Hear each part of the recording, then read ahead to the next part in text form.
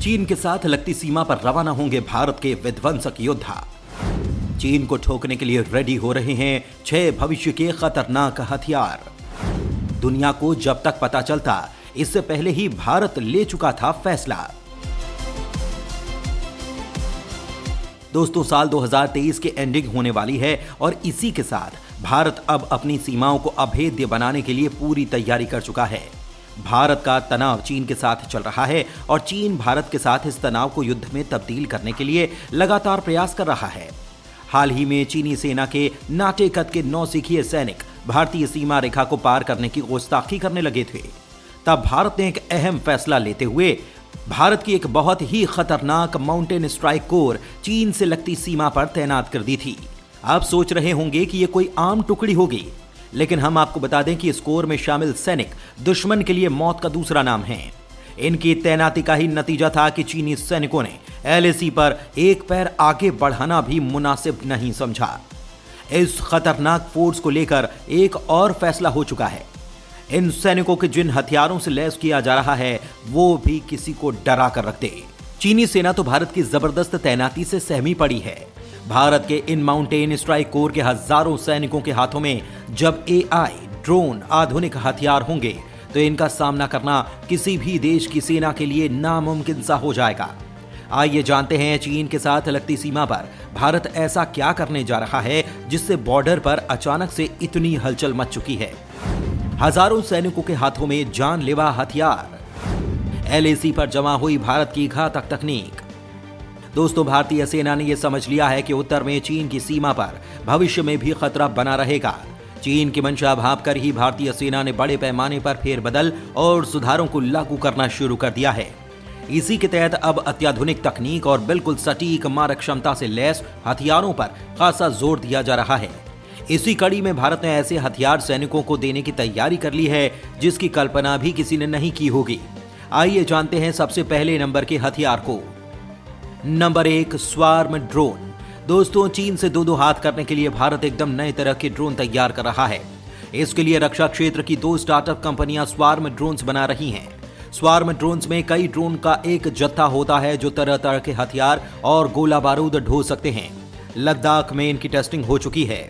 इनमें लगे artificial intelligence के जरिए ये ड्रोन एक दूसरे के साथ नियंत्रण केंद्र के भी संपर्क में रहते हैं। यही एआई निर्धारित करेगा कि कौन सा ड्रोन दुश्मन के किस साजो सामान को निशाना बनाएगा। नंबर 2, बॉर्डर पर आईएसआर का होगा जलवा।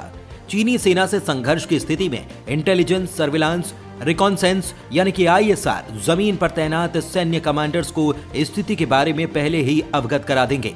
आईएसआर के लिए छोटे छोटे यूएवीज का इस्तेमाल होगा। इसमें कुछ ऐसे यूएवी भी होंगे जिन्हें जमीन पर दुश्मनों से लड़ने के लिए आगे किया जाएगा। एआई बेस्ड सर्विलांस सिस्टम से सीमा पर कुछ गड़बड़ी के हालात की जानकारी तुरंत मिल जाएगी, जिससे जल्द से जल्द जवाबी कार्रवाई की जा सकेगी।